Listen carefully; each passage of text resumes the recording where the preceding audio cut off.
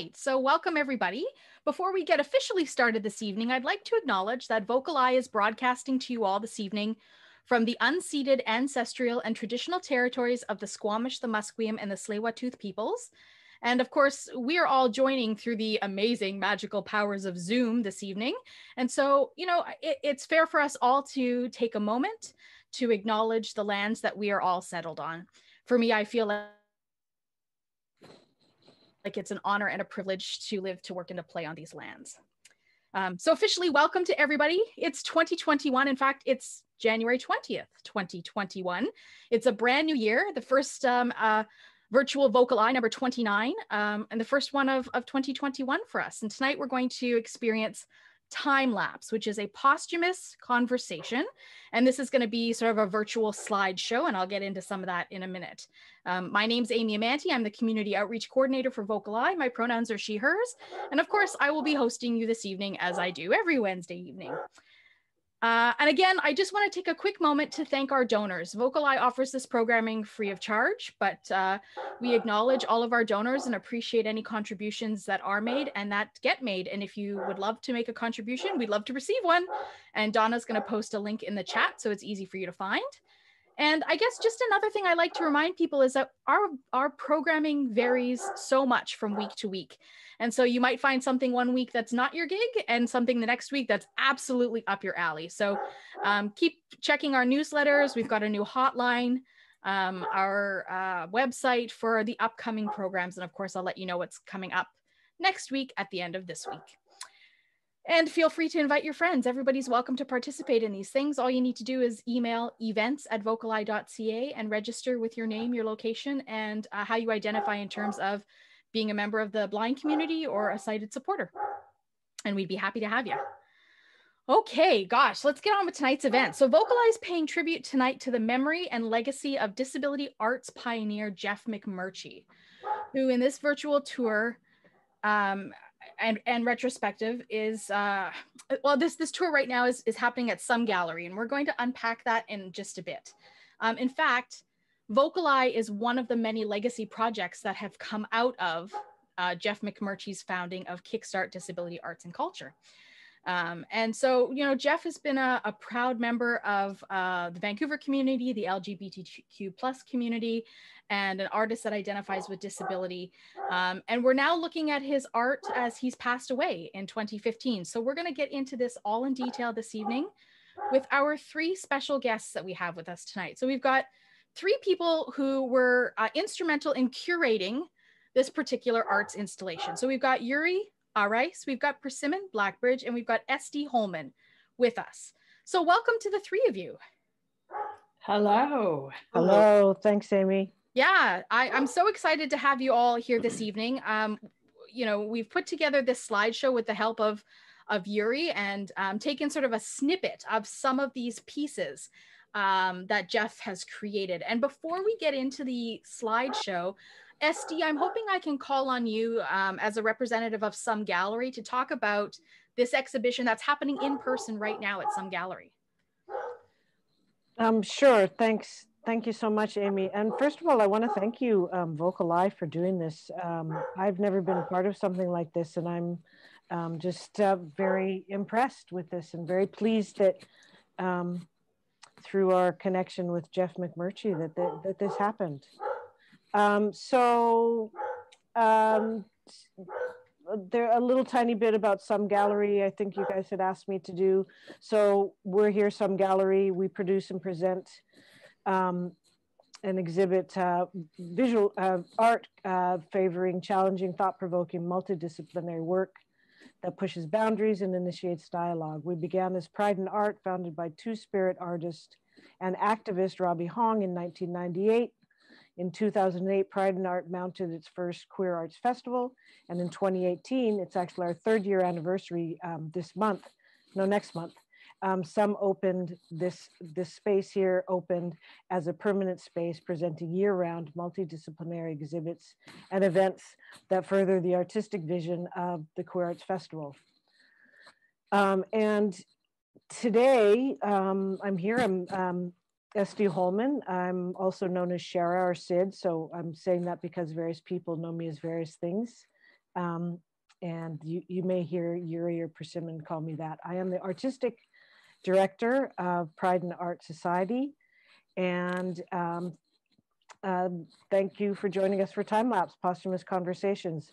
Time Lapse is a memorial exhibition of visual artist Geoff McMurchy, who is a Storm Force fag who blew open disability art in Canada and whose legacy includes a generation of disabled artists who thrived under his mentorship. We brought this together.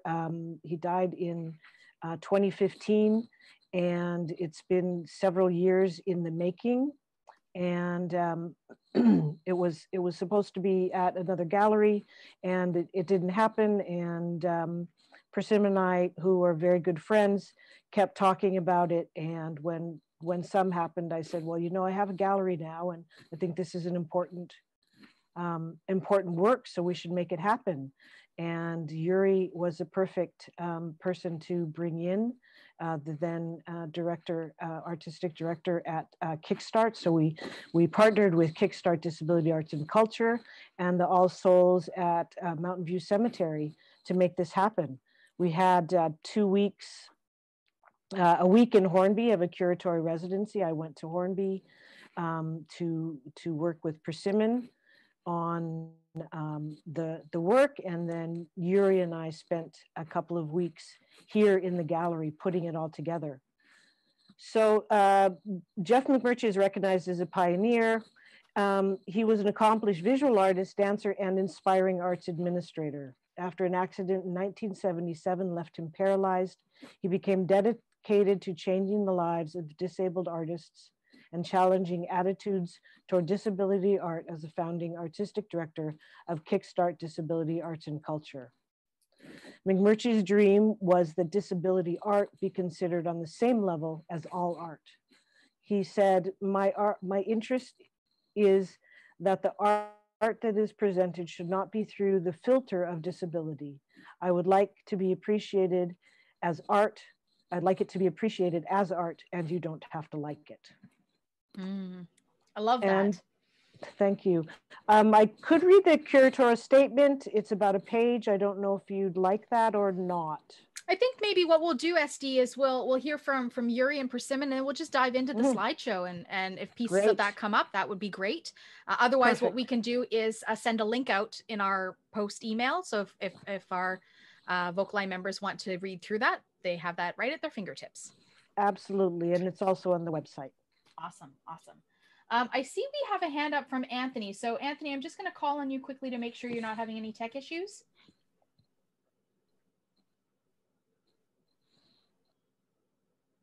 Okay, not hearing from Anthony, so that's okay. We'll lower your hand for you. I'll assume it's a mistake. Yeah, it was a mistake. Okay, no worries, Anthony. Thanks. Yeah. So we've got Yuri with us. We've got Persimmon with us. And as SD just mentioned, you know, Geoff McMurchy was the founder of Kickstart Disability Arts and Culture, which of course was I guess the jumping off point for VocalEye. And so without Kickstart coming first, VocalEye would not be here this evening to be able to share with you his works. And so that's one of the reasons why we also thought it was very important to share with our community. Maybe Yuri, I'll start with you and then I'll go to Persimmon. Yuri, tell us how you're connected with Geoff and or Kickstart. Okay, and an unmute question just showed up and I tackled it, sorry. Hi, everybody. Thanks for joining us this evening. It's a real pleasure to be here as one of the 3 curators for the Geoff McMurchy exhibition. It was I'm just going to say a couple of things first. It was a real privilege to be able to dive into an artist's work over a period of time and spends a serious amount of time with other curators to create a body of work that, to present a body of work that was interesting, that touched on a lot of parts of Geoff's life, creatively speaking, as well as we felt it was really important to give this work a platform that it deserves. Geoff was an incredible multi-talented artist in many different ways. And in the exhibition, we primarily show, well, we exclusively show his visual artwork. Geoff was a dancer, a photographer, advocate, and just an all-around disability, you know, kick-ass dude. He just was really, he was one of those kind of people that really was there to make things happen. So we should jump, you asked me to jump into the slides, Amy, didn't you? No, I didn't. I just asked you what your connection was to Geoff, that's all. Oh, okay, so really, sorry. Okay, so my connection to Geoff, in the first Kickstart festival, Kickstart was originally called the S4DAC, Society for Disability Arts and Culture. They developed a festival. The first festival happened in 2001. It was a first multi-disability art and culture festival of its kind in Canada.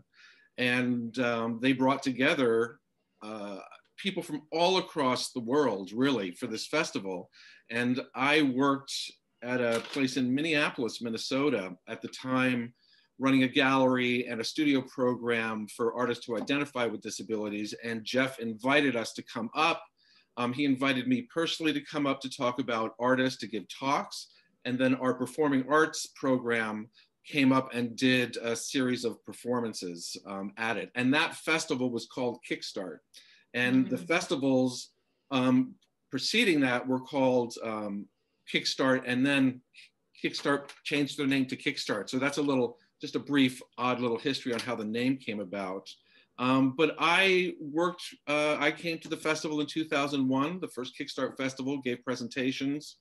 And then a bunch of years later, I ended up being the artistic director at Kickstart, and which was quite a big seat to fill. There's been a lot of artistic directors over the history, but I felt really excited and privileged to be in that position. And so most of my interaction, I can honestly say, with Geoff was professional. We worked together. We, you know, he was, even though he wasn't involved in Kickstart anymore, Geoff was always involved in Kickstart and helping advance disability art and culture. Wonderful. So in a nutshell, that's my connection to Geoff and this party. Persimmon, how about yourself? What's your connection to Geoff? Well, I kind of knew Geoff around the queer community for years, and then when he got involved with Kickstart, I started doing different things with Kickstart too. I'm an artist with a disability. I have a learning disability and a psych diagnosis and kidney failure. So I've always done art that is kind of disability focused or deals with disability since, you know, the 70s, because I'm so old. But Geoff and I, like, we did art together sometimes. He was a big collaborator, and sometimes he would work with people where basically he had an idea for something and someone else would put it together under his direction, and he'd be really specific. Okay, this branch goes here, put that in there, this one goes here, because he was quadriplegic. He had some use of one hand, but he couldn't do big carpentry, but he could definitely like guide someone else to do big carpentry. And so things like the griffin that we'll see were made like that.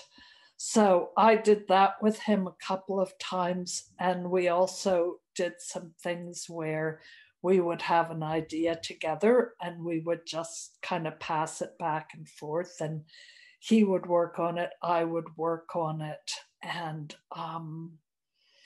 and it would be something we did together because we really share an aesthetic. We really share a way of working with materials. And so because of that, like, he was really important in my life as an artist. And so when we were doing this show, one of the ways that I worked on the show was a bunch of his stuff that was broken or unfinished or not really started got brought to my house, and there were sculptures that I mended where it was just clear, okay, this bicycle wheel is trash, find a new bicycle wheel, remount it, remount everything else like that. But then there were other things where he would have like a box of items and they were supposed to go together in a collage, and you could tell what the collage was about, but it wasn't assembled. So you didn't know like what his vision for putting all these weird different items together was. So it sounds like you really honored the collaborative process. Yeah. Awesome. We're gonna jump into the slides here, and folks, just so you have an idea of what the format is this evening, because it's a little different than usual. We have approximately 12 slides, and they're kind of put into little groups. And so I invite you, as we're describing the slides and talking about the slides, to please use the raise your hand function if a question pops in, you need more information about description, or just want to ask a question, and we will systematically do it that way. So feel free, please, to use the raise your hand function throughout if you have questions. I'm going to get Rick to bring up slide 1, which is a cover photo on the Georgia Strait magazine, and we're going to get Yuri to describe this for us when it comes up on our screen. Thanks, Amy. Which will come up any second. Mm-hmm. We're all patient. I'm here. It's just slowly coming up. No worries, Rick. We appreciate everything that you do. Oh, there we go. All right, here it is. So Yuri, tell us what we're looking at here, because it's cluttered for me. It's a good slide to start with, actually. This is the cover of the Georgia Strait that featured Geoff's obituary. This on the cover is a picture of Geoff in his, you can't see this, but he's sitting in his wheelchair, and he is got on his arms 2 long pieces of car fenders, actually, automobile fenders, that have been manipulated and turned into found object wings. On the very ends of the long pieces of the fender, a crow's feather has been stuck in the end of each one. And what they were used for was to represent wings in a dance performance that Geoff did. And the reason we started with this piece is because we have those wings in the exhibition. And this image, let's get Rick to pull up that next photo so we can get kind of a close-up of the wings. So this, we thought it would be a good way to start to put this image in context. And what you're seeing here are the 2 wings. I'm kind of air bracketing the term wings. And I believe the title of this piece, as it's installed, is called Hang Up Your Wings. And they are installed by being hung on one, basically a nail, that holds both of them, and they are hanging down. So there's a circle at the top where Geoff's arms would have gone through, and then the wings hang down in this picture with the feathers facing down. I would say each one of these is approximately 4 feet long. And it's kind of a beautiful image to start with, because, you know, flight is something that happens a lot in Geoff's work, the concept of motion and flight and taking off. And having these pieces, these still pieces that are all about motion, it's kind of somber. It is a beginning example of how Geoff incorporated found objects in a really elegant way in his There's work. this really interesting kind of juxtaposition that I'm noticing in I'm guessing it's metal, like it could be plastic, the fender pieces, but when I think about a car piece, I think about metal, but it looks chrome colored to me. And then this beautiful gentle texture of these feathers. So like there are two kinds of textures that you don't find together, which works really well. It's very fascinating to look at. And that's something that Geoff did really well. The color they are made out of metal. The color of them is primarily silver or stainless, with a lot of black in certain areas. Mm-hmm. Geoff has, and we'll discuss this further as we go on, but his ability to take objects, real found junky junk objects, not just like the beautiful junk objects that as artists we all get into. Mm-hmm. He would take he had the ability to take real junk and elevate it to a place that made it something completely new. And you'll see more examples of this as we go on, but this is a perfect example of that.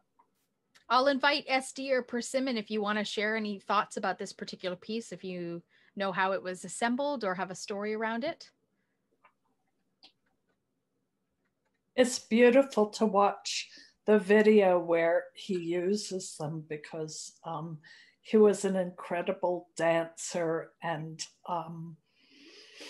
very graceful in his wheelchair, and the wings just kind of made his reach go out so far. Very nice. And I'll follow that up by saying, in the installation of this exhibition, before you stepped into the gallery, there's a monitor outside that plays this entire performance. Oh, cool. Yeah, so Very you cool. can experience that somewhat before entering the gallery.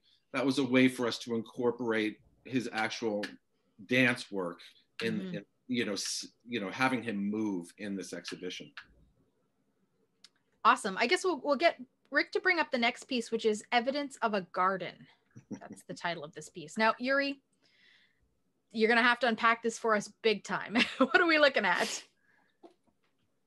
So I can say that we are looking at a collection of plastic flower tags. When you purchase plants to put in the ground, they come with a plastic tag that describes them. Mm-hmm. I'm going to describe what the elements are, and then I'll describe how they're put together. I'm going to say there's hundreds of these plastic flower tags. There is a triangular shaped table with a green top and 3 wooden legs that is actually the shape of where some of Geoff's ashes are buried, where he used to live. And on the top of this green surface, the tabletop, if you will, there's been a lot of holes put in where those flower tags are sitting through, and they also have copper wire on the bottom, all of these tags to represent roots. And so put together, we have a table resting against a wall that has all of these a bunch of flower tags with copper roots sticking through, and you can see them coming through the bottom of the table as well. And then on the wall, there's an oblong shape, which has hundreds of flower tags put up on the wall very randomly. And it somewhat looks like rain behind a garden in a certain sense. I like the metaphor that you've shared. How large? So here are my questions.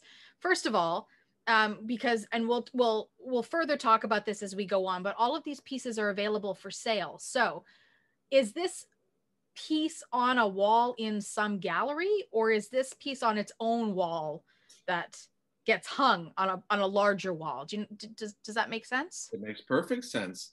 And one of the interesting things, I will say, just to answer your question first, this is installed on the wall at some gallery. Right. And similar to some of the other pieces that were in here, we were trying to, there was no instructions on how this piece was to be installed. And we each had opportunities, particularly Cher and I in the installation process, of diving into a piece.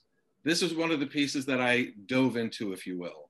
And, spent a day trying to figure out what the hell to do with these hundreds of flower tags with this table, and, trying to just, in all the work, we were trying to present the work in the best way that we could for people to experience the best way. We had different shapes, things metaphoring in the gallery. We had these tall things that somehow became these tall things, and this is one of them. Visually speaking, the flower tags on the wall are approximately 10 feet tall in them. The table in front of it is about 3 feet wide. In the physical unpacking of this piece, there was the table and there was the flower tags. And so I just played with them a lot, and Cheryl will talk about playing with this stuff. And it's the key thing, the term that kept coming up in all of us trying to work to present this work, we all had to make it Geoffly. And Geoff has an aesthetic that becomes obvious to you as you're working with the work and you're spending a lot of time with it. And something Geoffly, I think, is, each one of us will say something different, but I'm going to say right now, it's slightly awkward, it's slightly off, and it's perfect. That's Geoffly, and you can feel it. It's perfect in its imperfection. Completely. And that is something that comes across in all of the work, I believe. I'm curious, now that you've shared what Geoffly means to you, Persimmon, what does Geoffly mean to you? God, I don't know. It's kind of giant, and I don't really have words for it. Yeah. I think having had the opportunity to go through these slides before presenting them this evening, visually you can start to see kind of a pattern in that, I don't know, a lot of things feel to me to be like a collection of small found objects that create something larger than life almost. And from the simplest, I mean, I would never have guessed that these were flower tags, because to me, they just look like little tiny dots on a wall. But now that I know that they're flower tags, I get the sense of the texture, because I've purchased potted plants before, the sense of that texture, the sense of the fact that there's usually a print of what the flower is going to look like, or the plant on one side, and the instructions for watering or feeding or sunlight on the other side, the names of the flowers, all those kinds of things. And so I can just imagine all the different variety. And to me, it's very much like, I don't know, symbolic of life, of growth, of prosperity. SD, what do you think about this piece? And what does Geoffly mean to you?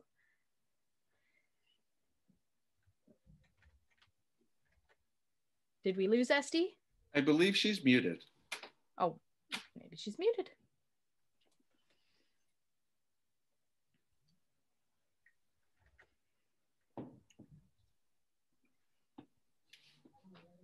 You're still, I did. there we go. I unmuted myself and then it seemed to mute again. You're back. There we go. Sharon. I'm back. Hi. I think Yuri said it perfectly. I'm not sure that I can, add more. It's a feeling. Yuri talks about how working with the work, the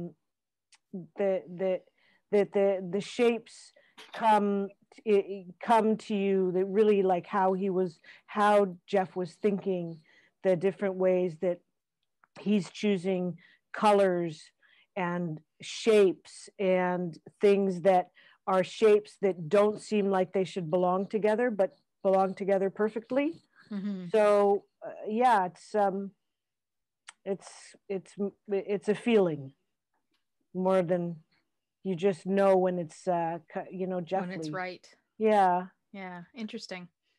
May I Another add one thing last- about this piece is he collected all of those plant tags. They were all plants that he put in his garden in Victoria over the years.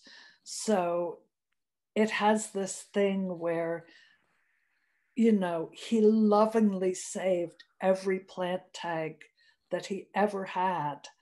And this is what came of it. Very nice, Persimmon. Yuri, I heard you chiming in there. I'm sorry. I just wanted to say one of the things that, as I mean, I haven't looked at this work in a few weeks, but seeing this again, one thing I really remember is that the shape of a flower tag always has that point on the bottom. Mm-hmm. And these things are all pointing down.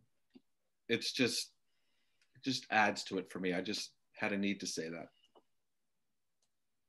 I appreciate that. Yeah, kind of like they're all headed towards the ground to be planted, or they've all sprouted out of the bottom of the. It's all about the earth there. It's all about that connection. Love that. Funny, I see them as actually taking off, more like rockets. Yeah. Love that. Like you could even imagine shooting them out of the ground, right? Yeah. That they were once in the ground as this, this thing, and then they took flight. They took flight like Geoff, which brings back to when we talk about his work, the hanging up my wings, right? Which is so evocative of that. And so much of that, you talk really beautifully about how everything he did really speaks to his queer and disability, and that speaks to that. The wings speak to that. So much mm-hmm. of those, the way he worked and his whole aesthetic. Mm-hmm. Yeah, the image that I almost get from this again that sort of conjures in my mind is this image that I saw once of paper lanterns being being let off into the sky at night, and they glow, but they're so sporadic in their nature. They just pepper the sky. And I get this kind of feeling about this, that things are placed, they feel like they're placed very randomly, but somehow they come together, even though, they're meant to come together, but that nobody took the time to just measure them out and put them, they're randomly placed there, but they all perfectly connect with each other. If I may add to that, yeah, we're continuing to talk about this piece. One of the beautiful things about having 2 weeks to put a show together, which Sharon and I did in the gallery, is this. And again, this is a piece that I dove into. I can tell you that those flower tags were arranged in a number of ways on the floor before they ever hit that wall. Yeah. You know what I mean? Like planning, precision ways of hanging them, trying to figure out what the concept of random means, how outer shapes look on that thing. And that again was as a real luxury from a curatorial point of view. It was a gift to have the time that we did. Well, what it does is it's thought-provoking for the person who's looking at it, because you look at it wondering if, okay, are all the perennials grouped together, or what's the pattern here? So I love that you're sharing that, Yuri. But I guess my bigger question is again, because all of the pieces that are in this exhibition are for sale. So if I were to purchase this, how do I assemble it in my own house? In a Jeffly manner. In a Jeffly manner. Yeah. That's it. That's the answer to that question. Exactly. Because each house will have a different, probably Jeffly manner. Yeah. And you say he didn't measure it, but I would like to say Yuri spent all day on this. I can imagine. We're talking at least 8 hours. Yeah. And so there's about visual art specifically too, there's a specific way that it kind of looks random in a way, but it's not random. So you're going to ask whoever purchased this piece to be sort of an artist and tap into their own Jeffly. We would give them a picture. Also. Yeah. Oh, okay. Okay. I just, you know, here's what I'm thinking. If it was in my house, it would end up in a box, just like you found it. But Amy, that's part of what it is. If the person who purchased this piece, they will receive all of that in a box. Yeah. You know what I mean? And we would share with them how it's installed in this exhibition. But the truth is, we don't know how Geoff's original intention of this piece was. And that's part of this whole concept of reimagining, you know, and revisiting this work and having it transition into something else in other people's lives. Mm-hmm. Very and cool. Being in a box might just be the Geoffly way it should be in your house, Amy. Yeah. It's good to know, because I would feel like I'm doing disservice to the piece, but then again, that's how the piece was found in Geoff's home, right? So, all right, let's take a look at Ancestors, which is the next piece. This is all you, Shara. You want to take a crack at? No, it's not. It's not all me. It's all Persimmon. Yeah. I just spent hours with those little things on the wall.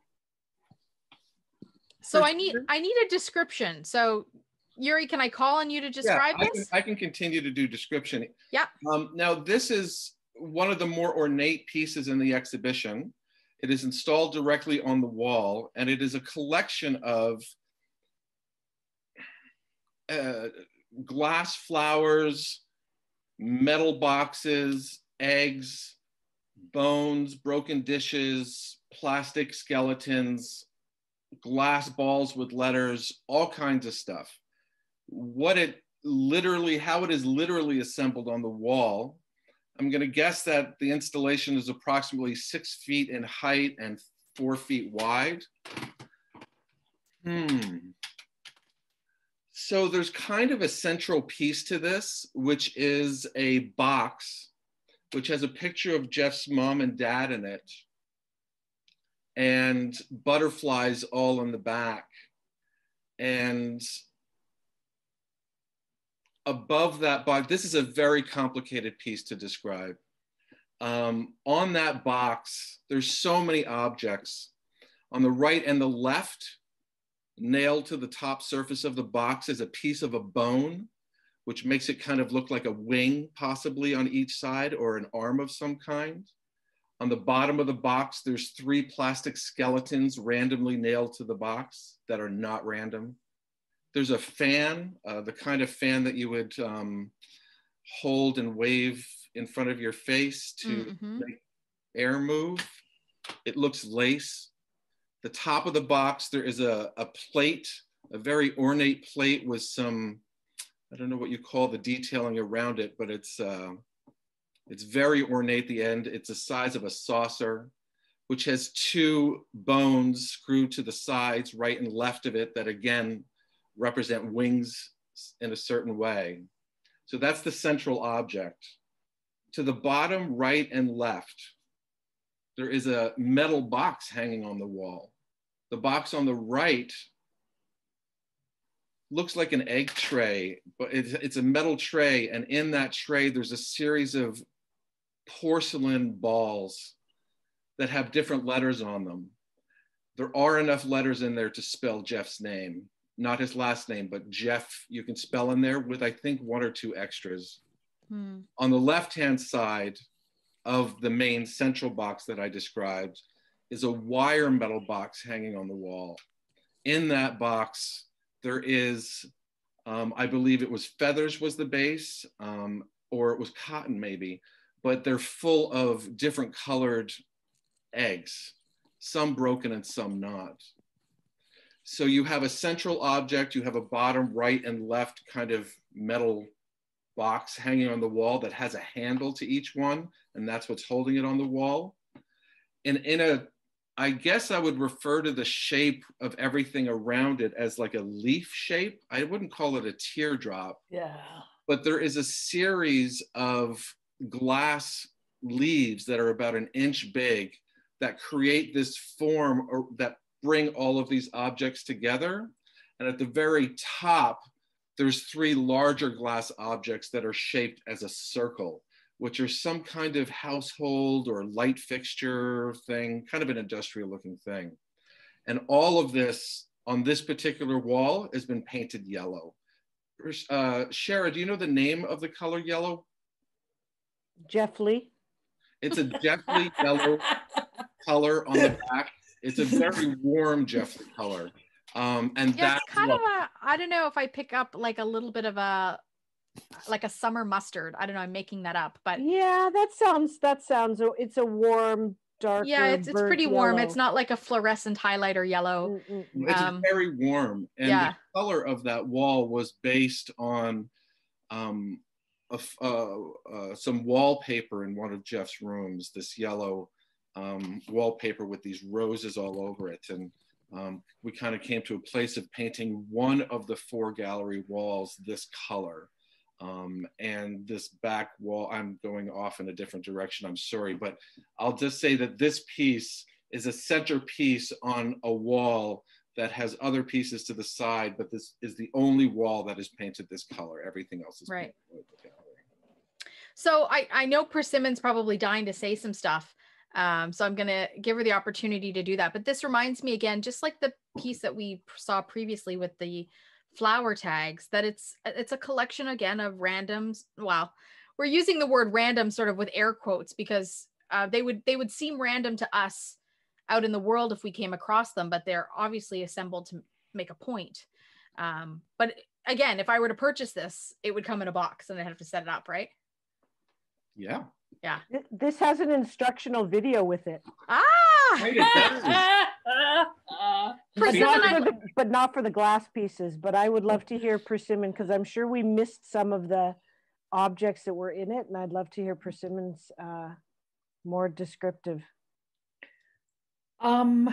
There's also the main box. It has a like a pink flowery wallpaper around the edges of the main box, and in the back wall of the main box has this. He had these little cards that had pictures of butterflies on them, and it was all in a package with the box. The box already had the pink wallpaper on it, but all these different kinds of butterflies are at the very back, and then his mom and dad are in front of that, and then the fan, and then the fish lures, and then on the dish that's over the main box, there's a picture of Jeff, and there's one of those butterfly pictures can have, so there's a wing coming out of each side of the picture of Jeff. So there's kind of like a continuing series of wings.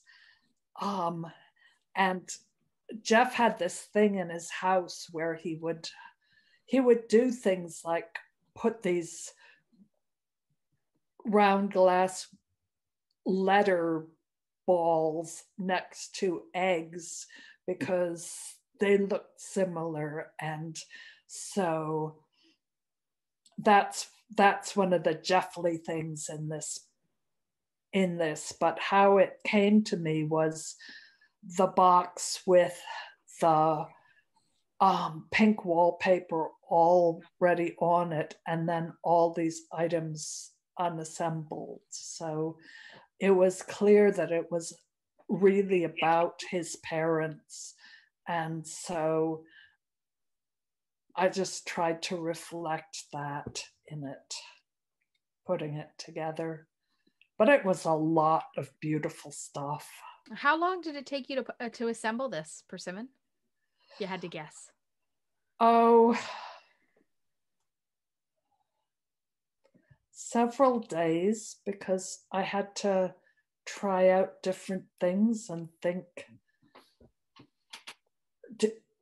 what does he want with that fan? And then go, okay, the fan, it looks like a butterfly wing, and the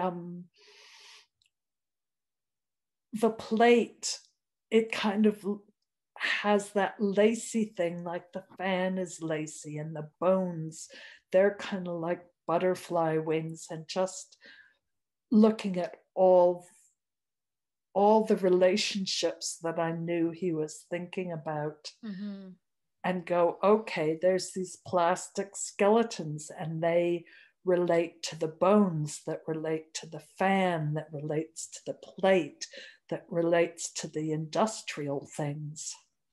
So what do you think Geoff is, if you had to guess, what Geoff is trying to convey with a piece like this? What's he saying? What does he want us to feel? Well, I think the major elements in that are the pictures of his parents, and they're kind of halfway hid behind this lacy fan, but they're the major focal point, and all this other stuff surrounds them. And they're both dead now.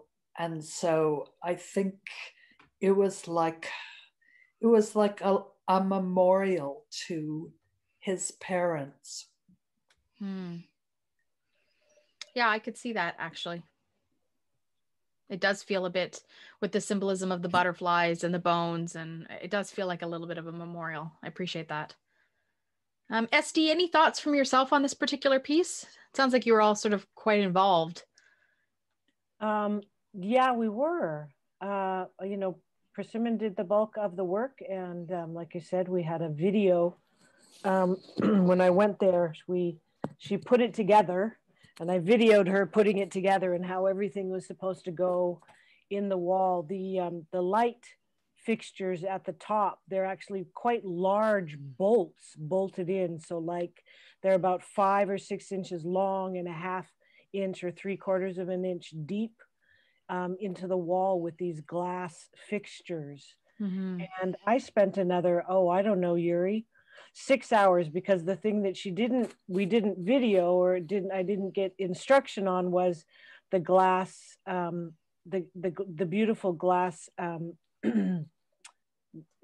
leaves, which by the way are green, orange, and white. And you'll find lots of those colors in his work. So I just wanted to mention the colors too, the greens and the oranges, lots in Geoff's work. And I spent probably way too much time putting this on the wall. As much time, I think, as Yuri is putting the tags on the wall. And I would say, yeah, that was not random. That's all. Just, it's such a beautiful, beautiful piece. And this whole wall, the idea was that the yellow wallpaper was an altar area. It was about a good portion of a room in Geoff's house that was an altar area. And this whole wall was the original idea, that it would be, kind of an altar area. And so Ancestors is a beautiful name. And, Persimmon, we found these things, Persimmon found these things, and Paula found these things, whose house he lived in these, some of the objects were completely put together, and some were, partially put together, but they were in these spaces, and we knew that, all of these things belonged in a piece. And just that Persimmon, because also Persimmon worked with Geoff for many years, working with him, knew, she was the one who came up with Geoffly. She worked on something that would, until it was Geoffly enough. And I think she worked, I know she worked with Geoff for many years, working with him, making art. So having that feeling, yeah, that's all I really need to say. I wish you could come down to the gallery, because we have, we had pieces that for folks that you'd be able to touch and feel the work, like the balls that are in this beautiful porcelain. They're quite heavy balls that you can feel the beauty of them. Okay, I think let's move on to the next photo, which is snakes. Again. So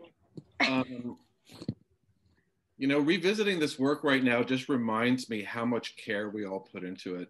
Oh, you can just hear it in your voices. Well, you know, we all, you know, it was really interesting. I mean, we're three very different creative people, but we just all loved our process. I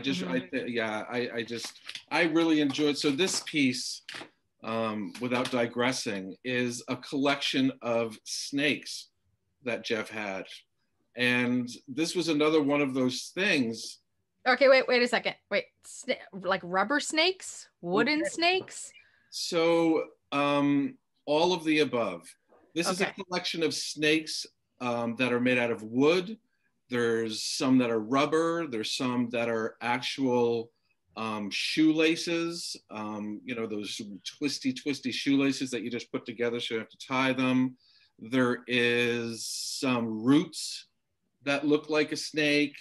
There's a little pillow that has a snake screen printed on it. So it's a collection of snakes of various types. And because they were all together, everything in that collection was referred to as a snake, even if it was a branch, you know what I mean? Because you could tell that that was his intention because it was together. So much of Geoff's life is about collections. And, you know, we wanted to be able to show some of that as well. And so this is an interesting piece to discuss only because, you know, this is like a collaboration with the artist. You know, I installed this piece, and Cher, what was the magic width number? Remember, things were a certain amount wide. Cher is muted. Is there a chance that she could be unmuted? Sorry about that. I couldn't see that. Okay. 18 inches. So, we worked with 18 and we worked with 13, and maybe just more of a description, like how tall it was and the colors. And yeah. I just wanted to, so this thing was 18 inches wide, this collection, and it's about 10 feet tall. And it is literally all of these snakes, 18 inches wide, going straight up in a very so-called random placement. Persimmon handled each one of these, put a little wire attachment on them so we could hang them on the wall. We knew after, you know, talking about it for a while that they were going to end up on a wall. We just didn't know how. And so this is kind of a collaboration with me as a curator with the artist's collection of stuff. And it was about making choices on how people could enjoy seeing this collection of things in the context of everything else, because the show is a combination of collections, artwork that are collections, you know, like it's this weird kind of thing. So we've got green snakes, brown wood snakes, yellow painted. There's also a seed pod in there, like a 1.5 foot long seed pod. And it's a snake because it was in that collection of snakes, you know what I mean? And so they're handcrafted, they're found objects. It's an array of all of them. And I think there was 75 in the collection of snakes on the wall. And size-wise, there are things as small as, there's a rubber snake that's as small as like 6 inches long, to things that are, there's one made out of bottle caps in the middle of it that is about 3 feet long. So it's a really interesting collection of these lines that are different colors and shapes that I will say are all going up the wall. I have to say that when I looked through the slideshow, this was one of my favorite pieces, and I'm not exactly sure what it is about this piece because I couldn't necessarily, I don't get the detail of the snakes, but it feels to me very organic. It almost feels to me like a root system. The way it kind of travels up the wall, and kind of in this entangled, again, we use the word random. It feels random, but you know that there's more to it than that. So there's something about this that really excites me. Again, I know that if I buy this and take this home, it's going to look very different on my wall than it does on the Some Gallery wall. But again, I'm learning that that's the beauty of what Geoff's work is, or what Geoff's work could be. And I wonder if Geoff had been able to see these pieces through, whether they would be on walls in his house like they are in your gallery, or whether they would have been mounted on a board that could be transferred, you know, as he created it to wherever it ended up. I'll take that. Please. When he lived in Vancouver, he had his snake collection displayed. He had a full-size bed spring, just the metal springs in the frame, hung from the ceiling of his living room, and he had all of his snakes crawling in and out of the bed springs. And when he moved to Victoria, he gave away his bed springs, and his snakes went into a box. Gotcha. And so I think that was the thing. He had one iteration of that sculpture with the bed springs, and now this is another one, because we couldn't find those old-fashioned bed springs to remake it. And we thought, well, he would have done something different in Victoria, and we're doing something different in the Some Gallery.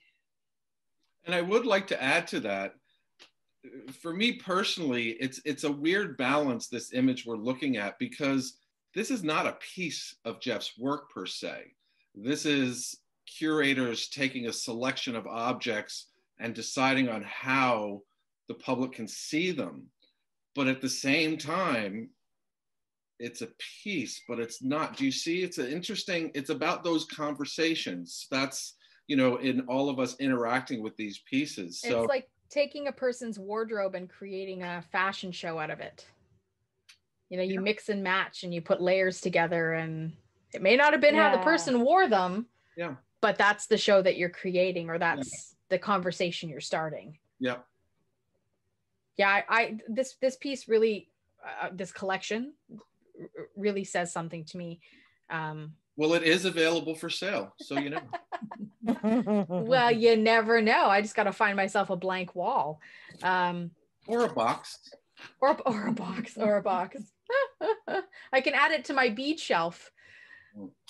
Okay, let's take a look at the next photo, Rick, which is called Letters. Oh, Shara, would you unfold that for us? No, you're doing the descriptions, Yuri. Okay, that's right. I forgot. Descriptions. So we're not. I'll do the description, and then I'm going to ask Shara to talk about it, because Shara spent a lot of time with this. And this is similar to the snake discussion. So I'm going to back up a little bit and say that there were specific objects that were being worked on with Persimmon and Shara on Hornby. And then those objects were delivered to the gallery after they were, you know, reimagined, if you will, and fixed and so forth. And then we received collections.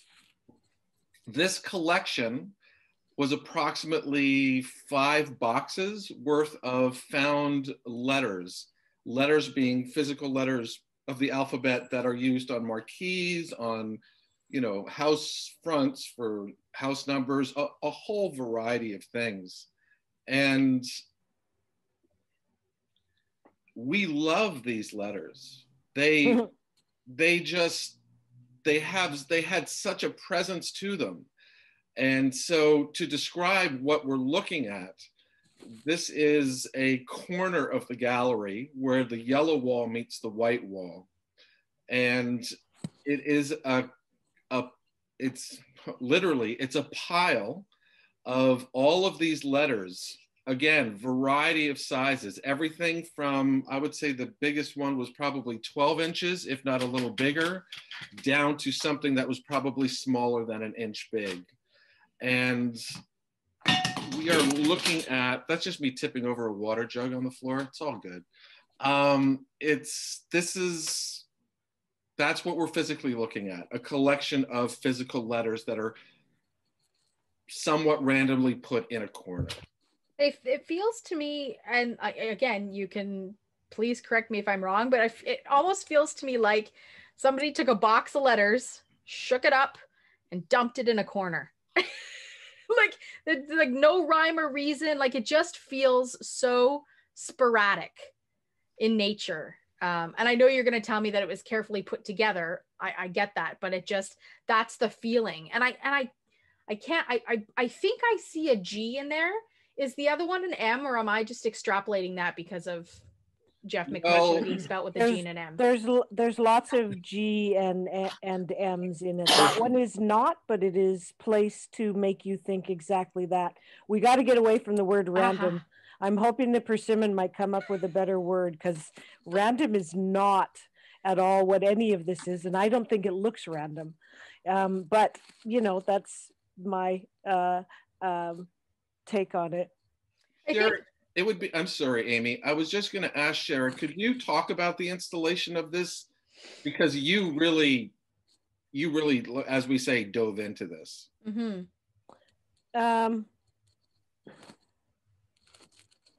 I built a sculpture. It took all day. The what's in front is numbers, actually, not letters. So there's silver numbers like that you would see on a house. They're approximately 3.5 inches tall, maybe by 2.5 wide. Silver. There's piles of letters. There's a few semicolons. I don't know if anybody knows the semicolon reference to not committing suicide. There's a whole movement around the semicolon. No, can you unpack that? I don't know if I can unpack it, but I can tell you what I know a little bit about it, which is it's a way of talking about just because you're feeling suicidal, you want to die, that feeling doesn't have to be permanent. And so a movement came out of that. And I know several people who have a tattoo of a semicolon. It's a pause, right? So, and there were some of those. There's GM was all over Geoff's house. So his first initial and last initial, and there were many of those in there. So they are sporadically, wherever I could find them, put in there. There's places where it kind of spells things almost, but GMs, there's Q's for queer. There's just a bunch of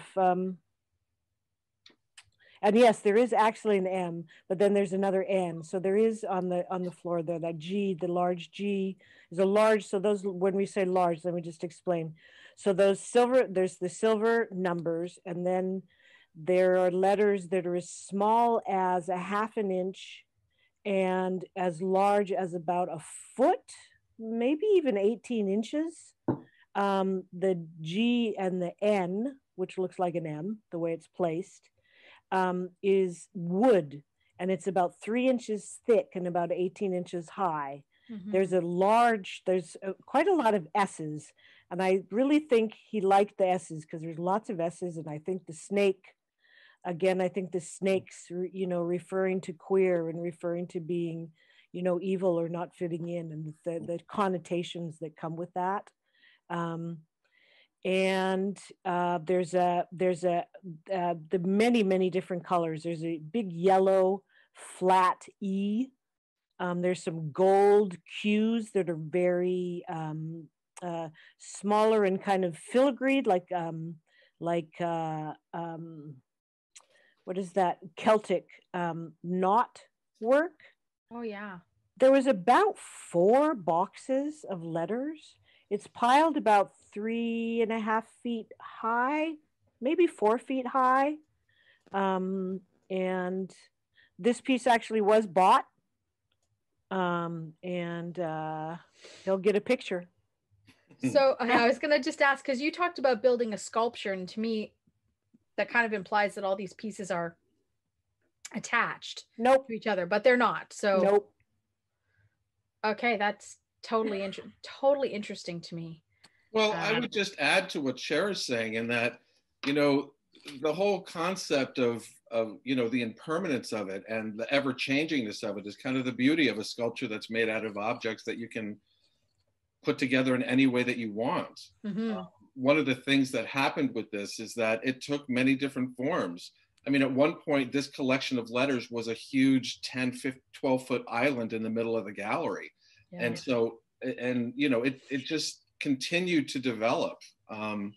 And I love the final product. It just, it makes so much sense to me as someone who was looking at all of that work. And Cher spent quite a bit of time with this piece. And do you think that whoever purchased this piece, when they get it home and assemble it, is going to find letters out in the world and add it to this collection? Who knows? Maybe it'll inspire them to make it a bigger piece. Yeah, it kind of seems like something I would do, just thinking that, oh, I've got all these letters. That's a funny question, because Amy, my friend who lives downstairs below me brought home some letters for me because they saw this in the gallery as we were building it. I did not add them, but I was quite tempted. You were tempted. And Yuri found a snake in one of his walks to the gallery and also did not add it, but was tempted. Yeah.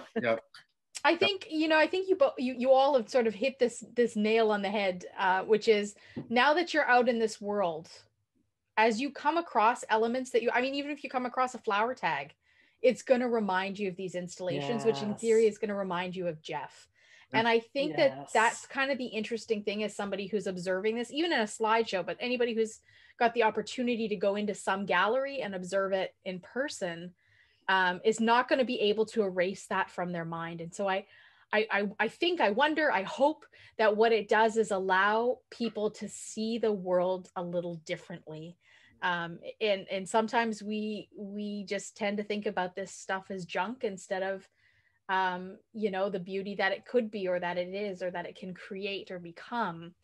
And I know certainly for myself, you know, next time I see even if it's one of those little plastic letter magnets that you used to put on the fridge as a kid, right? I'm going to think about this piece, because that's just what it does in my heart, is pulls at my heart and pulls at my memory. And it's not a small piece. It looks like it's gigantic in scale, but then again, you know, the new owner of this piece, I suppose could put it in several installations in their home. Maybe it'll just have a new life. Yeah, we did take some of the letters. The title wall is some of the letters, so his name is spelled out in the gallery with some of these letters. Yeah, that makes sense. Awesome. This is a really interesting piece. And thank you for sharing the information around the semicolon, because that's not something that I knew. And those are the kinds of things that are often in art that those of us who can't see the art with our own eyes need to rely on the eyes of other people to point those things out to us. So thank you for that, because that's a gift that I would have missed otherwise. So I appreciate that. Let's take a look at Badlands. Who wants to take a crack at describing this one?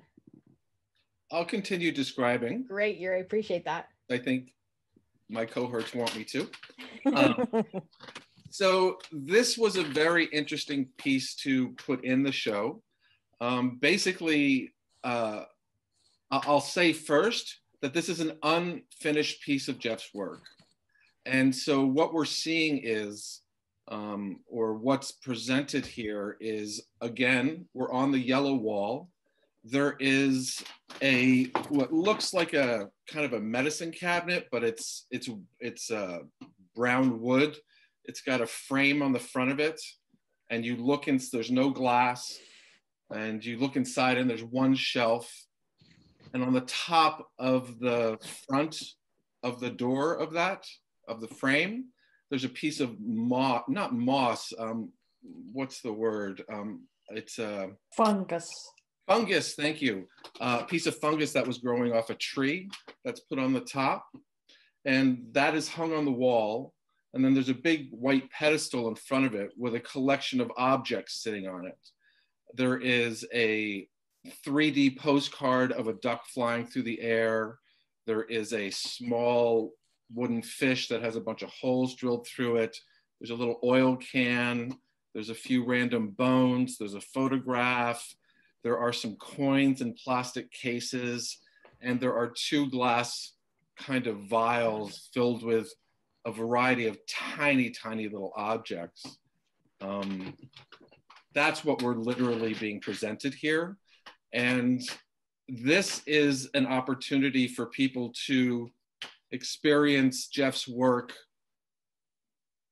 completely before it was created. This was, I don't know if that sentence made sense, but this is almost what Persimmon was faced with at certain times, is a piece that had all the stuff together on what its intentions possibly were. But this is just an open possibility. And I will say that this piece also sold. And so in speaking to the person who bought it, they knew Geoff. And one of the things that excites them the most about this is that they can continue to make a new piece of art with Geoff's art every day if they want. You can change these things around in that piece any way that you want, because you don't know what the original intention is. So there's nothing you can do wrong. Right. And so that's what we have right here. I'm going to go to SD because she's got a hand raised. So official. It worked this time. And it worked. I just thought I would try it and see if it worked. Yeah, so this piece, it's actually called Badlands Unfinished. And what we wanted to do was, because some of the pieces, many of the pieces in this show were very finished. You've chosen, a few that we really had to put together, and Persimmon predominantly put together. But we wanted to show how we found some of these pieces, the few pieces that we found like this, where this work was, it was all ready to make something. And so that's why it's called Badlands Unfinished. And so we wanted you to be able to see this and to be able to then, put that together in a way you wanted. It's also, this was from 2015, so the year he died. So he was I curated him into the 2015 festival. And this work was probably going to be in the festival. I'm just making an assumption on that. I don't actually know. What happened is he had to pull out a couple of months before the show. And all I have from that is a description. And I kept the wall empty, and I put the description of the work because he died just a few days before the show opened. So we kept a memorial wall, put the description in the middle of the wall, and then had a video on the side. So just that, yeah, these pieces were collected very carefully, but then did not see its final phase. And it's just such a poignant work, and we really wanted to include it. I love that you chose this piece. It's one of my favorites. Well, that credit goes to Yuri because he curated the slides for our particular event this evening. So, because I know that there are many more works, and if time was, infinite, we would show them all. But we had to choose some highlights, and I guess, maybe I'll throw this to Persimmon next. But for me, I don't know how to interpret this, and maybe it's because I didn't know Geoff.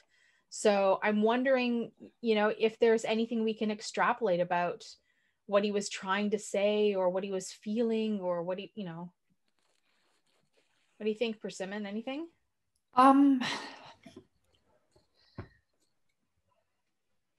To me, I would say that Geoff would have been trying to evoke people's feelings and memories in a really open way, but he would also have had his own meanings in there. And to me, this is about his father, because of the fish imagery and the duck flying over a lake. His father liked to fish, and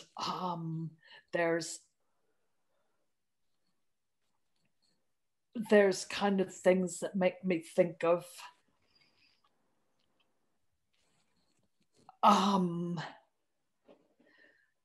like, I don't know why that fungus, maybe it's something that someone told me or something, but I think, oh yeah, this is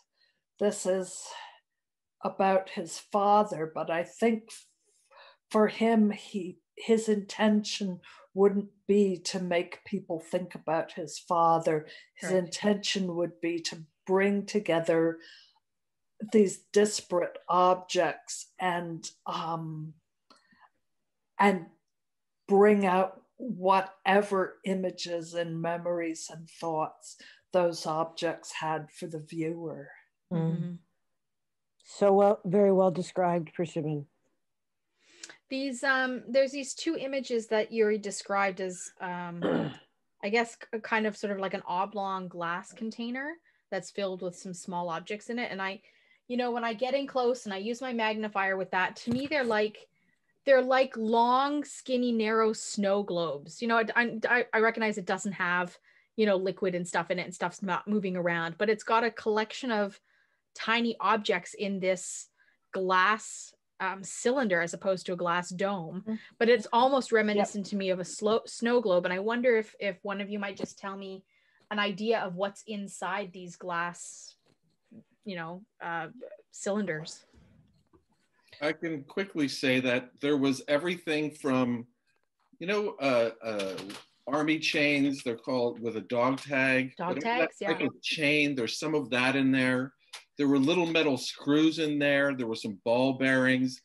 If I recall correctly, it was mostly metal stuff in there. And I'd like to also say that another way that we were able to share Geoff's idea of collections and adorning things is at the foot of the pedestal, this white pedestal that's holding these objects. We found a bag of metals being that you would pin on your clothing. And we lined the entire base of the pedestal with those metals. It's just part, we did that in different areas. We adorned things with some found stuff of Geoff's collection. Are you talking like lapel pins? They're metals. I don't know how to say it. They were like military medals. Thank almost. You. Oh. Yeah. Shape-wise, that's what they were like. So we wrapped, the edge to edge all the way around the pedestal. Those are on the floor. That's pretty significant. On other objects, on other pieces of sculpture around the bottom, we would put, a collection of found red little flowers or white flowers that he had bags of. Little things like that we try to display throughout the show as well. I have to tell you that this is, the more I listen to your eyes telling me what's in this piece, it actually reminds me of my own grandfather when I think about the fishing. But I also think about, like, my grandfather we used to lovingly call him a hoarder. He was not a hoarder, but he was a collector. And he would have in his garage, for example, he had mason jars. And one would be full of bits of string and one would be full of screws, but they were all the same screw. And one would be full of washers, but they were all the same. And so there's like this collection of nuts and bolts. And my grandfather was also in World War II. And so when I hear you talk about what's symbolic of possibly war medals, I get a very paternal feeling from this. And I'm trying not to be gender specific, but that's, for me, it is very reminiscent of something that my grandfather would have collected. So I appreciate that. Again, it's all about what your eyes see and what they share with me and how that invokes my experience of the piece. So I appreciate that greatly. I think there's also a bullet casing. Interesting. Yes. There's a bullet casing in there. Okay. Interesting. And so that's what very much as Priscilla was saying, Amy, is that we're, art, I think good art is both beautiful and sometimes can be a bit mysterious, and it is supposed to evoke something. So that is exactly what, you know, I think he's trying to say. He's not trying to point us in some very specific direction, but it is evocative of that. And you feel, you know, a familial, you know, paternal connection. It's the blindness in me that searches for the, what are they trying to say? Like, what's the story? Because otherwise, you know, it could be a series of, it's a wooden box with a this and a that. And unless you have somebody who, like you just shared about the letters and the comma, that is telling me some kind of sort of insider story piece that I can connect with, then otherwise it's really a very random series of objects. And so again, that's why I sort of default to this whole, well, what do you think that they're trying to say? So again, and maybe it's not what the artist is trying to say, but maybe it's what it invokes for you all, that I can take a piece of and go, oh yeah, that's, you know, like, you notice the bullet casing and you notice the this and the that. And that really has a very reflective way on how people with blindness or partial sight interpret this kind of artwork. Well, I think that's exactly what an artist wants you to be doing, is ask what the story is. So that's, you know, that is exactly, it's beautiful that you say that, Amy. That's I think what artists want, is for you to say, what is this story? And then, you know, piece that together. I appreciate that. Let's figure out what the story is for the next piece, which is called So Many Recipes. I want to say, starting with on this, is that this is part of the same series as the boxes we saw before, but this one was completely assembled. So we didn't have to guess what went where. It was completely assembled. What a gift that must have been. So Yuri, I guess you're gonna describe this one for us. I will. So this piece, I believe, is called My Mother's Recipes. Is that correct, Persimmon? So many recipes, so many recipes. Time. So many recipes, so little time. This is okay. So this is a pedestal. On the pedestal is a copper recipe box, an old style recipe box that is filled with recipes from Geoff's mom, her recipe cards, all mostly in her handwriting. To the right of that, on this pedestal, there is one or two cards sitting out with a pile of dried rose petals on top of it. Behind that, there is a box that's painted teal color that has a copper plate across the front. Persimmon, do you by chance know what that copper plate says? So many recipes. Thank you. So it says so many recipes in there. The box is standing or is being held off the pedestal by a three-legged kind of industrial looking metal foot thing. How's that for a description? A foot thing. Yeah, it's like the base of a table. Yeah, and it's smaller. Right in the center of it. So it's the only foot, if you will, holding that piece up. Inside of the box itself, there is a picture of Geoff's mom sitting definitely outside with sunglasses on, with shorts on, short sleeves, beautiful day. Behind that, and this is a cut out picture of her. And then behind that, there is a photograph of mountains with beautiful fall colored trees, foliage. And then between that photo and the photo of her are three very old kitchen utensils, you know, like sieves and mixers. There's three of them. And the wall behind all of this is yellow. Persimmon, do you want to add to that? Because I feel like you have stuff to say about this piece. Do you think he made those utensils? I don't Because think I so. don't think they're actual utensils. You know, the one on the center one is the one that makes me think not, but I'm not sure. They're very crude, if you will, simply made, what they are. But I don't know, Persimmon. They kind of remind me of the utensils that you take camping with you. Like, Mm-hmm. you know, you would put a piece of toast in between like these two metal Mm-hmm. folds, and you put it over the stove, the campfire, or the fire, and it would, you know, toast your bread for you, kind of thing. So you're right, they're very sort of rudimentary and very you know, like they're like somebody's made them out of wire. Yeah. I actually didn't know they were utensils. I thought they were tennis rackets.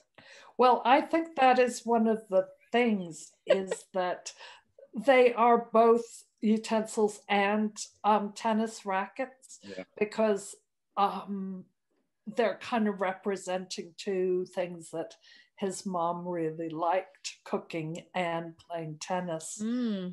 So, you know, you're completely getting the ambiguity there. I'm wondering, and you know, this is kind of a random tangent, but you know, at the top of this experience, you know, we shared that Geoff was a wheelchair user, and that he had some assistance in some of these pieces with assembling them, that he would tell people what he want, like how they wanted to be assembled.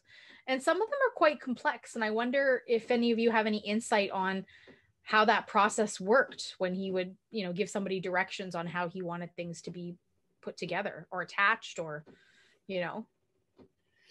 Maybe we could talk about that with the Griffin piece, because sure. I Okay, we'll come back to that then. Talked to the guy who worked on it with him. Awesome. Thanks, Persimmon. We'll come back to that. I imagine that because this is a recipe box, this piece is probably sold just on virtue of the recipes. This was one of the few pieces that was not for sale.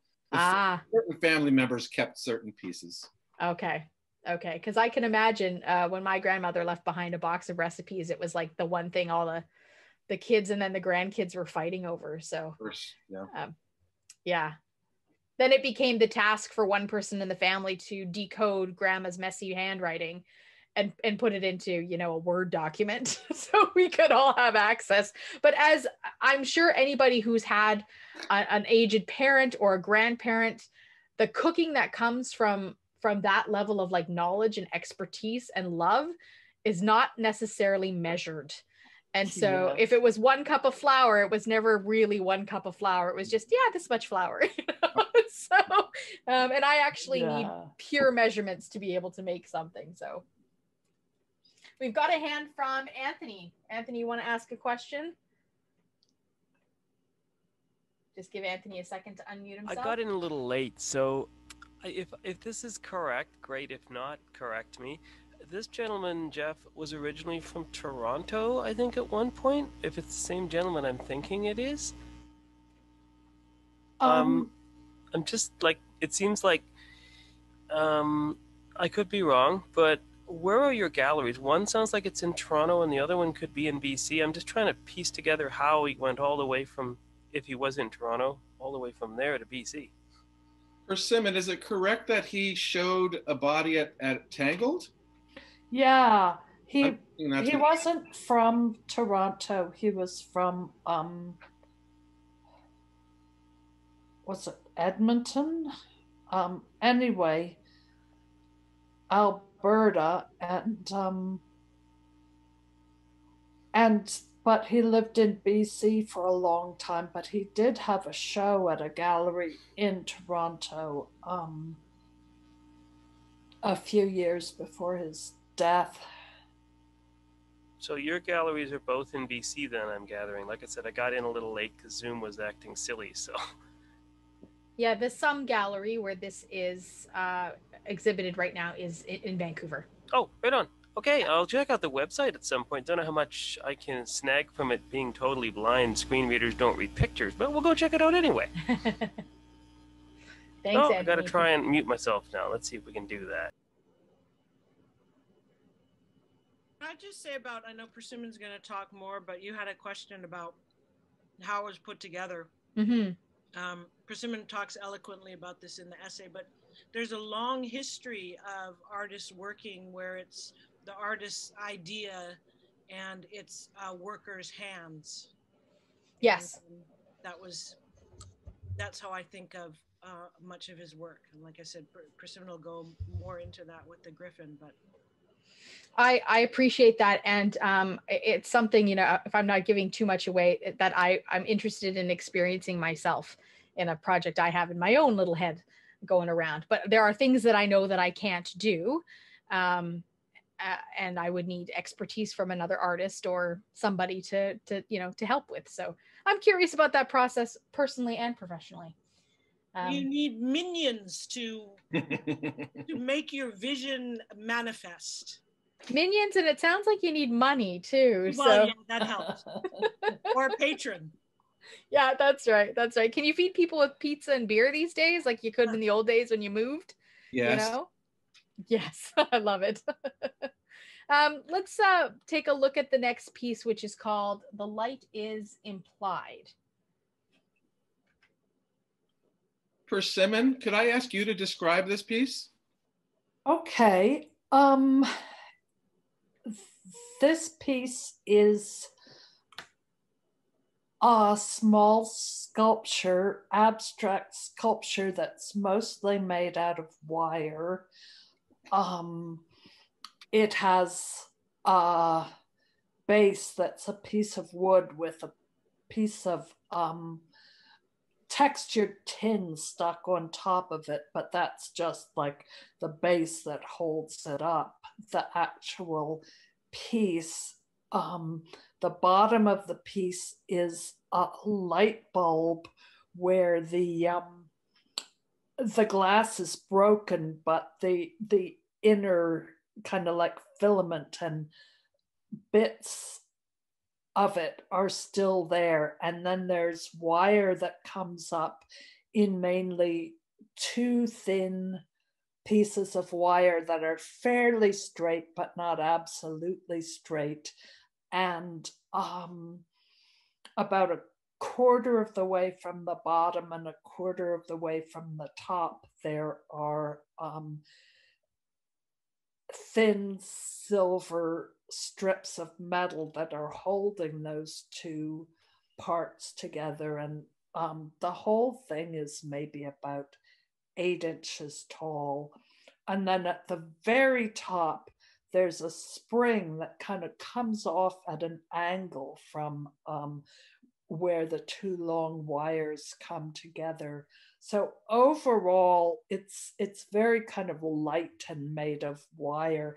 And there's little odd bits of like wire sticking out here and there, and bits of wire like wrapped around each other. And it's very open, and then the end just has this funny little tilt to it. I think, you know, what resonates with the way you describe this persimmon for me is that it's just like the innards of a light bulb if you were to take the glass away. You know, it's very reminiscent of that kind of industrial feeling of what's on the inside of a light bulb, and the light is implied. So I'm surprised to hear that it's only about 8 inches tall, because it seems much larger in scale. And I guess that's, you know, what happens when you take photos of things is that you just can't tell the scale of things, but it seems much larger than that. Yeah, is 8 inches right, you guys? Do you think?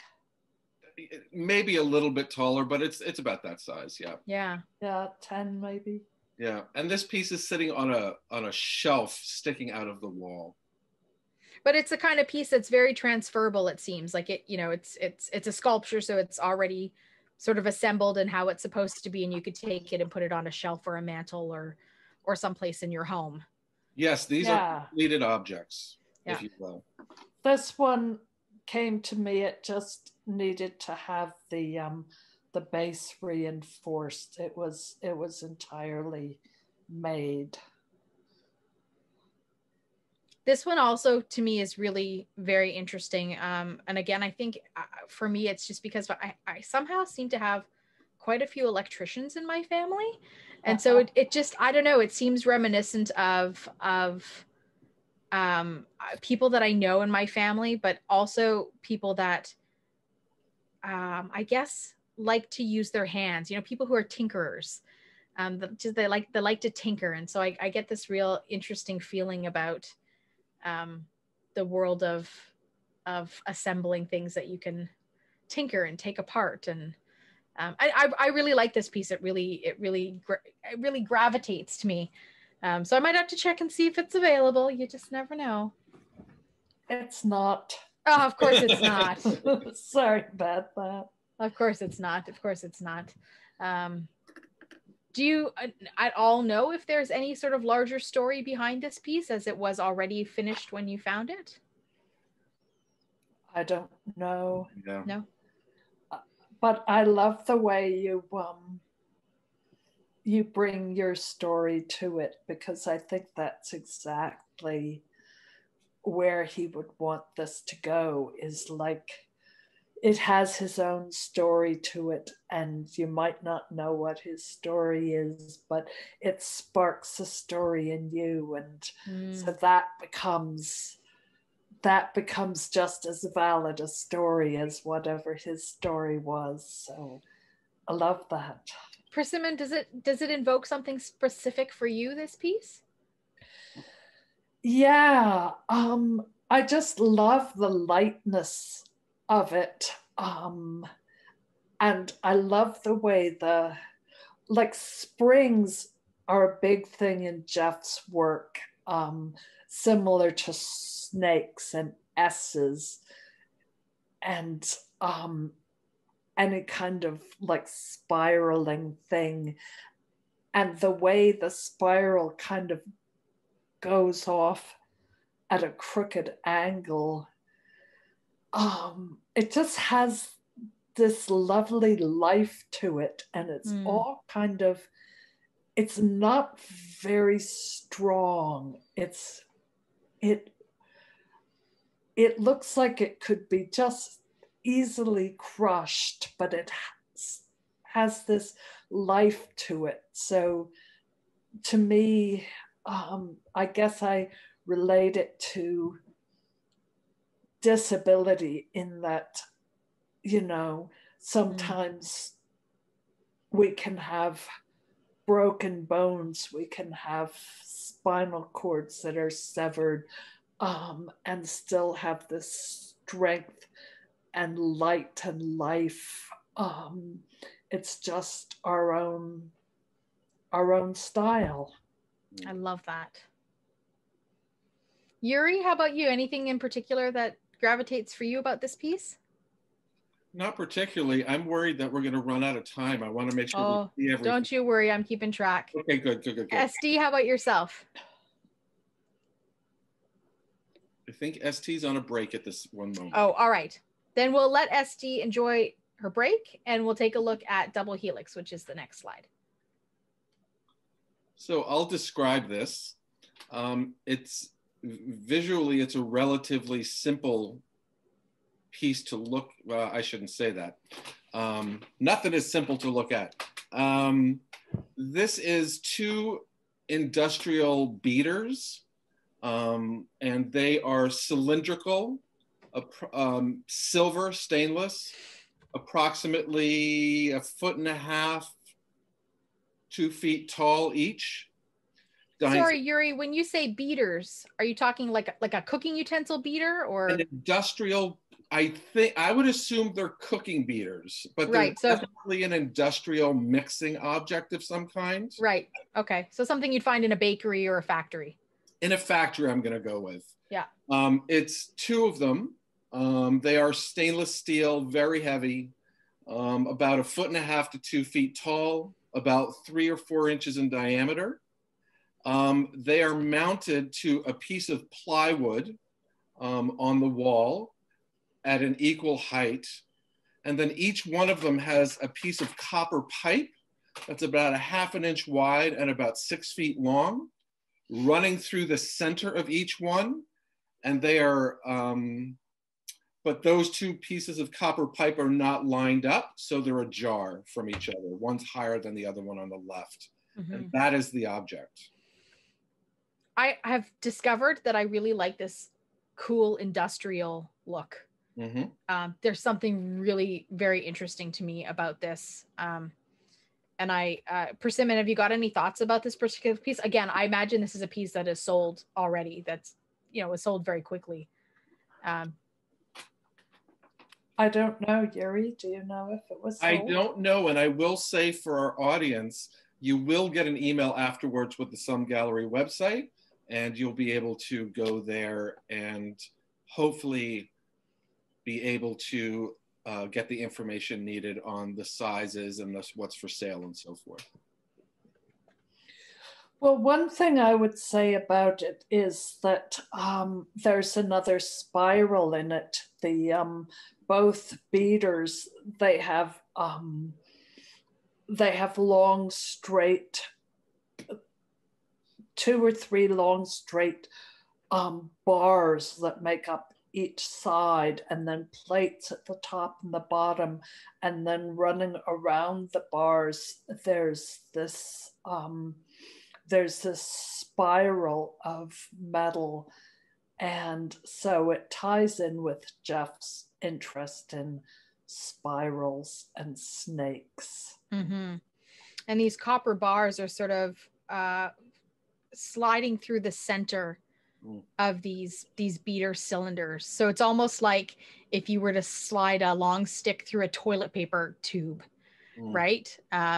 Although you can see through all these angles because the beaters are made of wire and you can see through them, so you can see the copper wire through them, but they're tube shaped and then affixed to the wall, with the pipes being at different angles. So they're not equally running vertically parallel, but they're kind of off a little bit, which is, the asymmetry of it is what's kind of interesting, I think.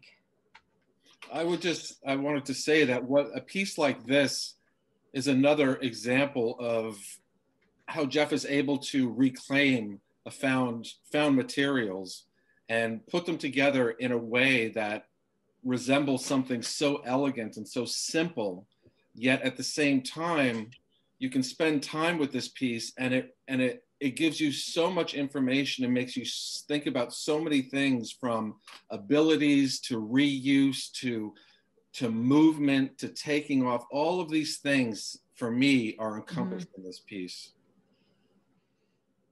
Yeah, very cool. There's also, for some reason, I feel like the sturdiness of the pipe is like the strength, but the open and airiness of the beater is like, I don't want to use the word weakness, but it's like there's this juxtaposition between really, really strong and sort of vulnerable, which for me, I interpret it that way. And I think that that's kind of an interesting look too. Vulnerability is a good adjective to use for this. Yeah. Also, when I look at those beaters, they also kind of remind me of old-fashioned leg braces. And just the beauty of the material, the so silver soft stainless steel and the beautiful copper pipe together. There is that sturdiness and there is that strength. So I can read it really well as juxtaposing disability with strength in order to deny the stereotypes of being weak or being broken or being useless.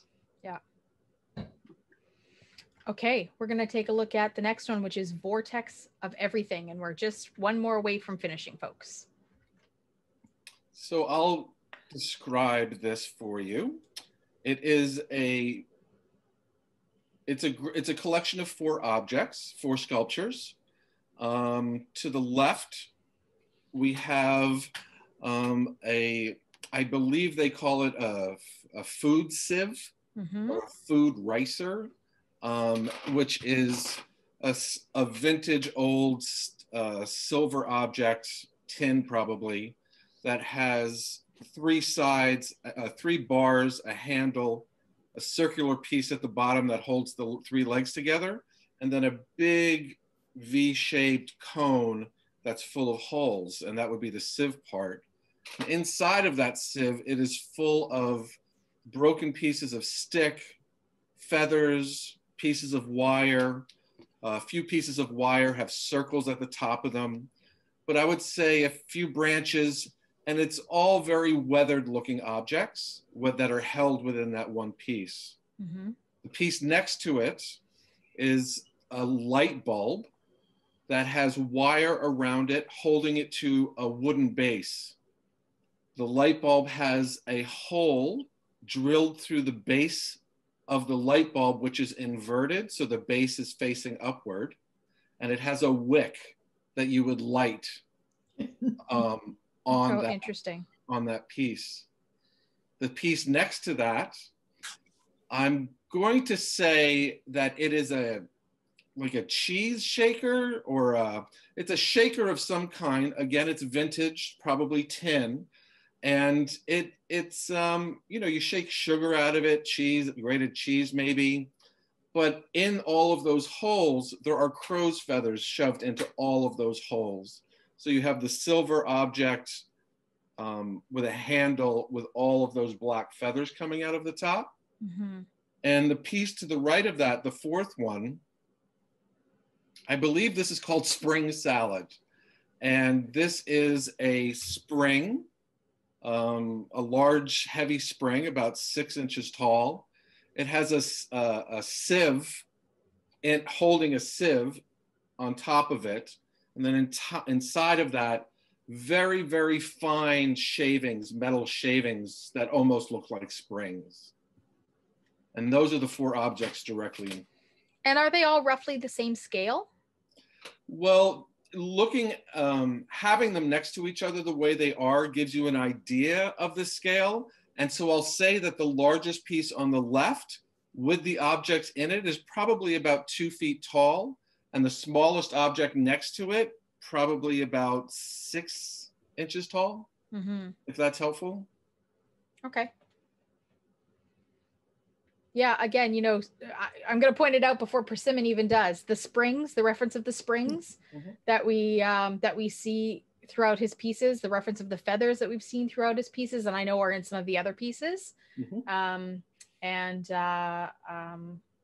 You know, the metal bits that keep appearing over and over and over again. It's kind of interesting. One of the things I really liked about the spring salad piece in particular is similar to the piece we looked at prior. It's a very simple compilation of objects put together to represent something really beautiful.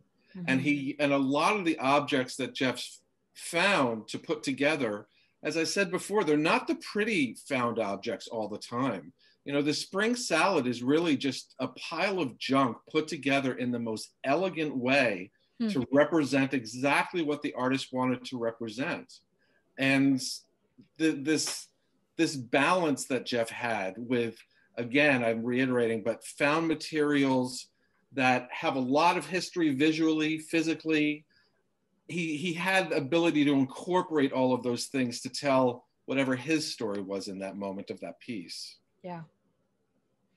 Yeah, it's a real gift, because I think if you break, like you're saying here, you break any of these things down to like the single element, you look at it like a pile of junk, right? A single spring, a pile of whatever. But when you start to assemble them in these little collections of found objects, they start to speak to you in a whole different way. And anybody can do that. I mean, that is the gift of this artist that we're talking about. I don't know that anybody can do that. No, I said that anybody cannot do that. Oh, okay, good. Yeah, I think that that's a real challenge and a real gift. Well, it is. I mean, yeah. and we're having examples of those in front of us. Is that incredible balance that the artist had to create these objects to be as beautiful and as simple as they are, created out of the simplest objects. Yeah. Well, we're going to head on to the, this is a slide from the exhibit with the griffin. And these are the last couple of slides. So this is the sum gallery, as I understand it. So Yuri, maybe just give us kind of an overview of, so these are all of the pieces in the collection in the gallery. This is the majority of them. This is half the gallery. And I'll generally describe the space. You can, the wall on the left is yellow, and that was the wall that we refer to as the altar wall. There are the Badlands pieces there. The piece with his parents is in the center of the wall. To the right of that wall is the white wall. Installed there is the row of snakes, the flower tag piece, the beaters we just saw. In the center of the room, there are sculptures. And I just want to say to everybody, one of the reasons that I personally chose not to put the sculptures in our slideshow is because for the catalog, we had to darken out the backs of them. And for this purpose, you really would not get any visual information off of them. It would have been too difficult. Yeah, for our friends with some partial, the contrast just wasn't. It just wasn't there. So yeah, that wasn't was there. a big reason for that. But in the center of the gallery, there are 3 large pieces of found object sculpture that go across. And not in the photo, to the left of this is the objects that we were just looking at on the wall. And then behind us in this photo is a wall of Shara, Esty Holman's photographs of Geoff's home, which we'll talk about briefly. Yeah, I think we're gonna go right to those because I know that we want to get to this Griffin piece and give it the time that it deserves. So let's take a look at, these are the last 2 we've got. So this is the Griffin in Geoff's home. So this is a photo of Geoff's home. You are already, and I know you're going to describe this, but you already get kind of this eclectic feel from being in his space. But I'm wondering, is Shara, are you with us? Yep, I'm here. Shara, we're at the last 2 photographs. We're looking at your Yeah, I can see them. I'm wondering, can you describe them for us? Because you were in that space, I think you'd have a better way of describing it. And maybe, if possible, tell us the context of us having these photographs in the exhibition. You know, Yuri, you're doing a great descriptive job. I think you should just do it, and then I can add on. I can play that game. I'm not going to let you off the hook. It's okay. I'm okay being hooked. You're doing a beautiful job. Well, thank you. So I want to say that this image is from a collection of, am I correct, 14, Shara? 18. 18, the 18, I forgot, sorry. The 18, which is the number of life in Judaism. Yes, 18. we have this 18 it's a magic number. It's also numerology. It comes down to a 9. So yes, 18. But actually, 17 in the gallery, but there's 18 total, but they didn't quite fit in the space. So this is one of 2 photographs we're going to show you this evening, which were taken by Esty Holman, who did a residency, if you will, in Geoff's apartment after he passed away. I'm going to let Shara say a little bit about that, but this photograph that we are looking at is a shot of inside Geoff's house that kind of shows a bit how objects and his life all came together. His life was an installation. Art was around him everywhere. His life was art. His house was art, and an ever-changing installation was his house. And this is a photograph, one photograph of that. And the best way for me to describe this, it's kind of there's a lot going on. So I'll say in the background of the photograph, there's strings of white lights, there's bookcases, there's a table that has lots of boxes, a globe on it. You see a white pillar that has some silver framed mirrors. Next to that is a big dresser mirror. And then in the foreground is the majority of a piece called, what was it? It's assistant, what's the title, Shara? Service Griffin. Service Griffin. And that is one of the sculptures that is in the exhibition. And I want to say that we decided to include a series of Cher's photos in this because it was another way. You know, this exhibition is all about conversations with art, people that are here and not here within the art. This was an opportunity to share a series of images from Cher's experience of being submerged in that space. So before you get too deep into that, Yuri, can you describe to us what this griffin looks like? So this griffin is only partial in this photograph. The griffin is probably about 4 feet tall. It is made out of found driftwood primarily. And one of the legs, which is not visible in this photograph, is a beautiful banister rail with a claw foot holding a big piece of clear glass, a glass ball. It's very, very elegant. That's the griffin itself. The naivete in me would say I don't really know what a griffin is, because to me it looks like a giant eagle. So a griffin is, I can't remember, I believe it was a cross. Persimmon, do you remember? Is it a lion and a lion, an eagle, and a woman? That's what it is. So these are things that Geoff had. He had them in his house, little sculptures in various places, which does show up in some of the one of the photographs we had on the exhibition. Persimmon, do you want to add to what I'm trying to say? Well, basically, a griffin is a mythological creature, and he's made this beautiful griffin out of all like intricately combined pieces of driftwood and found objects that just they kind of show this animal in its delicateness with its spread wings and like I was going to say,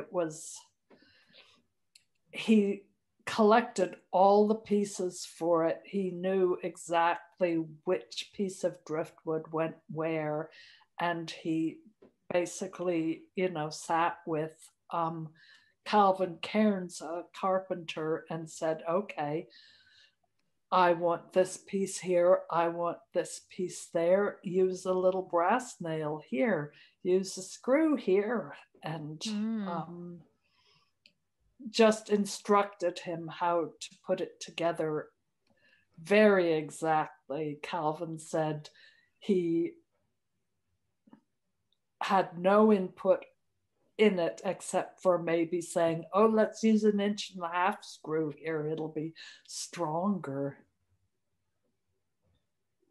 Very, very interesting. And does somebody know what the mythology around the griffin is, what the griffin meant? I'm gonna have to Google it afterwards if nobody knows the answer to that, because I'm Googling. You're Googling. Stand by. Yuri's Googling. I don't know what the mythology, but Yuri's going to find that. But the like so many of the names of the works, I think, are so evocative. And some people have service dogs or service cats or emotional support animals. And Geoff wanted a service griffin, which is so magical and so him and so Geoffly. So Geoffly, yes. There's the theme, right? Geoffly. SD, do you want to talk a bit about being in Geoff's space before we go on to the last photo? What that was like for you? Sure. I know this is long. I'll try and be short. I was asked to go and photograph. Persimmon, I think, was the advocate in that. I do work around death and loss. My wife died, and even before that was doing work around that, and still pretty fresh actually from that grief. Geoff died, and so 20 days after he died, Persimmon and I went there, and I spent 4 days in his house, in his bed, by myself with his ghost. Wow. And photographed the space. And what I think would be really just, you know what, it was, you know, he lived in a, you know, kind of a little, you know, bit of a hovel of a basement suite that was magnificent when you walked inside. Like the way he, you know, the way he curated his life. And one of the things, and I think why they wanted the photographs included, I was a little bit against it at first, but I think it was good in the end, was I think of Geoff as someone that is very, it's like the Oscar Wilde quote that he says, I put only my talent into my work. I put my genius into my life. Mm. And I think that very much suits Geoff and the way he lived in his, you know, in his really art home gallery. Yeah. Yeah, it almost seems like it should have been its own gallery space, you know, memorialized just the way it was left. But we can't all have that dream. Yeah, my vision was when I was against the pictures, I was like, okay, what I would really like is 3 spaces. One that was the sculptural work that we mostly looked at tonight. One would be the photographs, and one would be his performance work, like just video installations. That would be ideal if we lived in a perfect world where we had enough money to do that. Yeah. This really is just such a small piece of Geoff's life we're offering. Oh, there's no doubt about it. He seems to be a very complex, very creative individual, and I can only imagine what it's like to feel the essence of him in his own space. I can imagine that's quite empowering.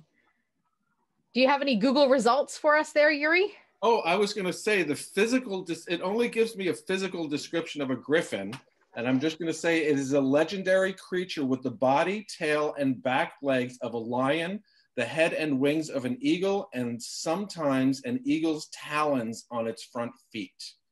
Okay. So that's the physical description. I don't have any mythological stories yet. All right. Well, I think we can send out some links post-tour if people want to explore that. Homework.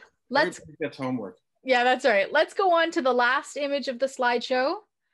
And, you know, Yuri, you advocated pretty hard for this to be the final image. Tell us what this is we're looking at.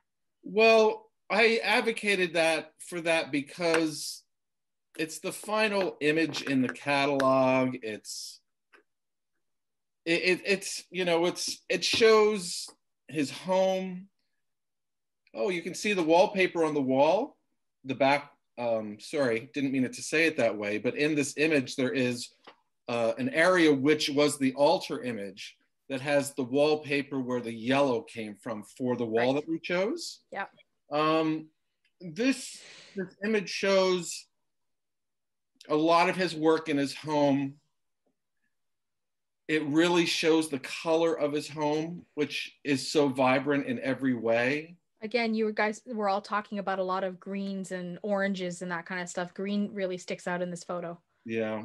And it's his chair left empty, you know. I mean, it's kind of cliche, you know, but it's I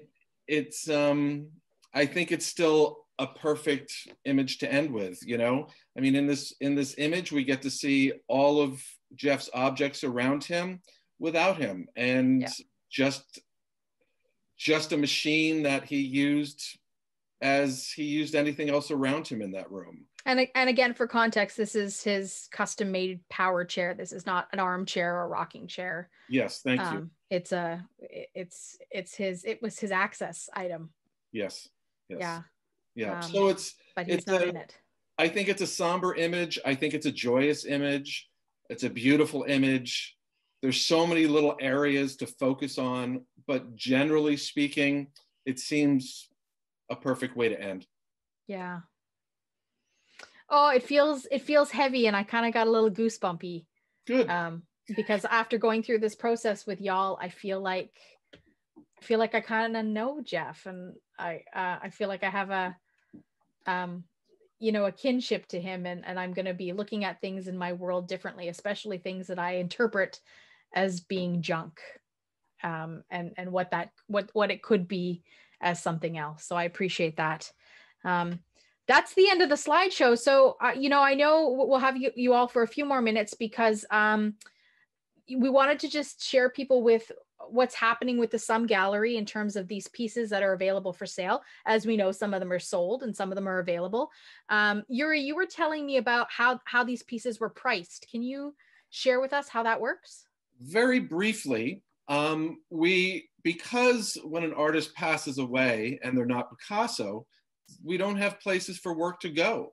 Mm-hmm. So collectively and with family members, we decided that we really want to find homes for all of the work.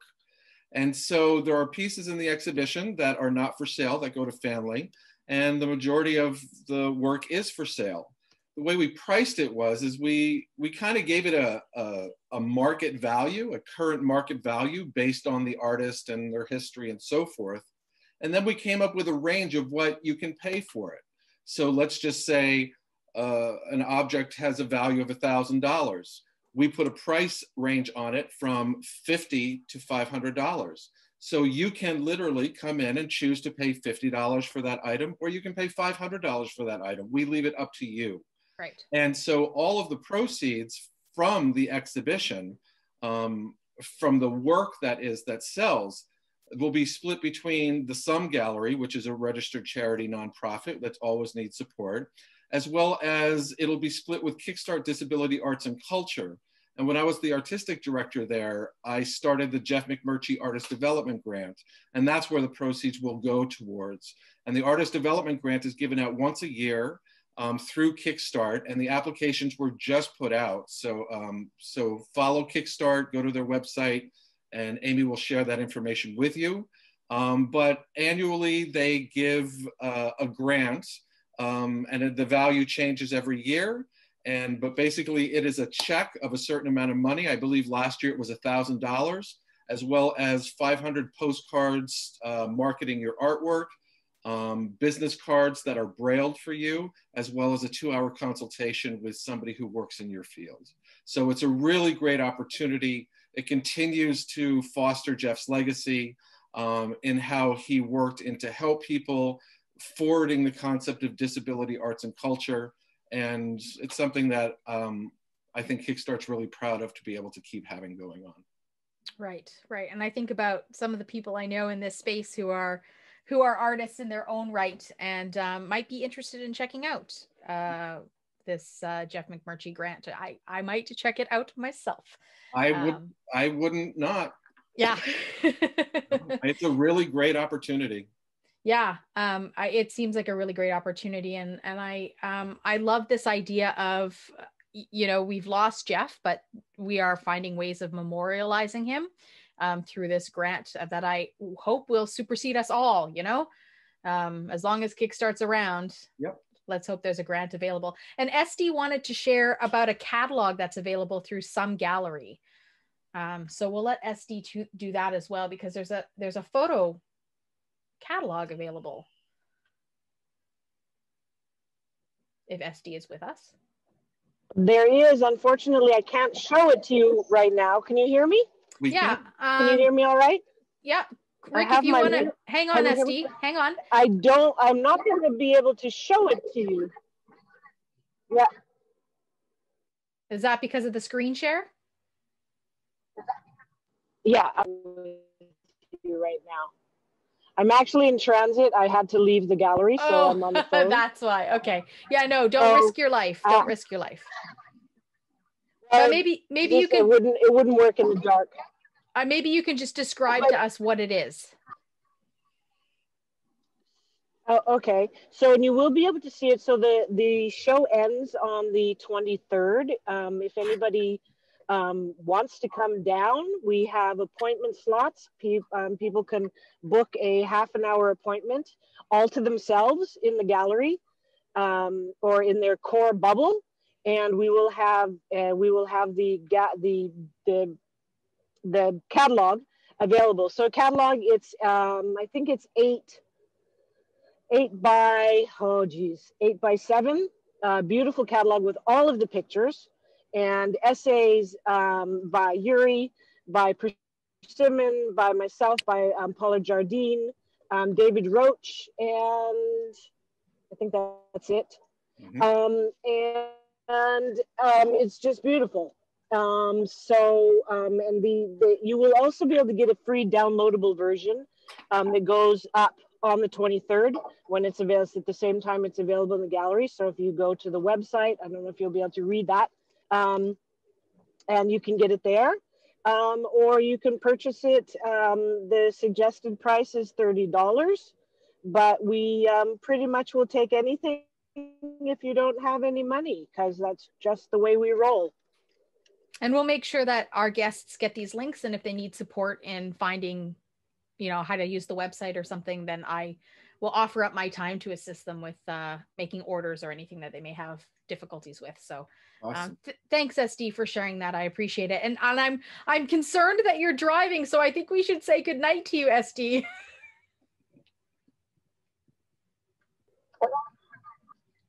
I am driving safe. I have a headset on. Okay. And I'm completely hands-free, driving very slow on back streets, and I'm home now, so no worries.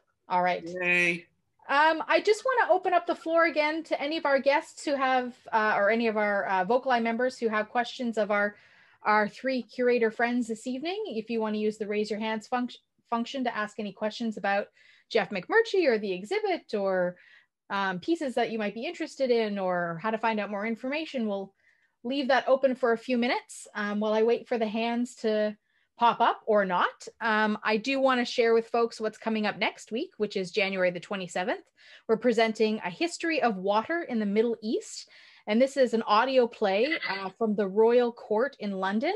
And it explores theater and poetry and music and humor and the impact that water has on the lives of women living across the region in the Middle East. So same bat time, same bat channel. It'll be in your newsletters. Tell your friends to sign up if they're interested. Let's look and see if we've got any hands. Well, I've shared that. I do actually have a question. Oh, Megan. Yeah. Go ahead, Megan. So it's going to be on January 23rd, is that right? January 23rd is the last day of the physical exhibition at some gallery. Oh, shoot. Okay. Yeah. I won't be able to come down because of, you know, the COVID. I wish I could. Yeah. But we can't be traveling. Anyway, so what disability did she actually have? Did Geoff actually have? Persimmon or Yuri, you want to answer that? He was quadriplegic. He had a diving accident when he was in his late teens. And did you say diving as in like in a swimming pool of a high board? Well, it was in a lake, but okay. Like that. Yeah. Hi. Oh, yeah. Oh, okay. I'm her friend. Okay. I'm her soul sister. Okay. That was great. So awesome. Thanks, Megan, for joining us. Thank you. Any other questions from the group? Seeing none, I'll you know, with the most thanks for you all for joining us. But before we let you go, Persimmon, I have you on my list for helping us with our draw tonight. Oh, yes. Which is a $20 gift card to White Spot for VocalEye members that live in BC. So I'm going to bring Donna out. And Donna and Persimmon are going to initiate this raffle. First raffle of the new year. All right, Persimmon, I've got my bag. I'm shaking up the names. And whenever you are ready, please say stop. Okay. Go, go, go. Stop. And the winner is Arlene. Arlene! Yeah. Yay, you're the proud winner of a $20 White Spot gift card. We'll make sure we connect with you offline and get you that gift card. I think it's a physical card, so you'll probably get it in the mail. But they don't expire, so you don't have to feel like... Oh, nice. Yeah, like it's a rush to, you know, during COVID. But I actually have eaten in a white spot during COVID, and it's pretty above par. So that's nice to know. Thank you so much, Yuri. Thank you, Persimmon. Thank you, SD, for joining us this evening for our virtual VocalEye and sharing a little bit about Geoff's life and creating conversation and a place for us to, you know, just have a little art in our life, because I'm missing being in physical spaces with people. But I really appreciate this format and what you all bring to it this evening. So thank you so much for sharing. Privilege. Thank you. It was great.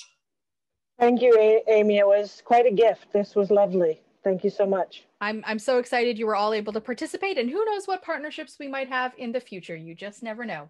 is all I'm going to say. Yes, please. Yes, please. And of course, thank you, everybody. Have a lovely evening. And for anybody who wants to just stick around and chat for another 15 minutes or so, we're going to just have open chat and do some community connection, and everybody's welcome to participate. So, and I will just add, if anybody has any follow-up questions or wants to get in touch with any of us, just ask Amy, and I can speak for myself, saying she can pass on my email, website, anything. Lovely. If anybody wants to. That's lovely. We'll absolutely make sure people will know how to find you all in some gallery. So great. And hopefully people will be interested in purchasing some pieces, because I think not only is it nice to have this kind of art in your house, but it's nice to just explore it and put it up yourself and make it your own thing too. So we can all have a little Geoff in our lives. Yeah. I love that. Awesome. Thank you again, everybody. Bye. Good evening. Peace out. Peace out. Yeah, peace out.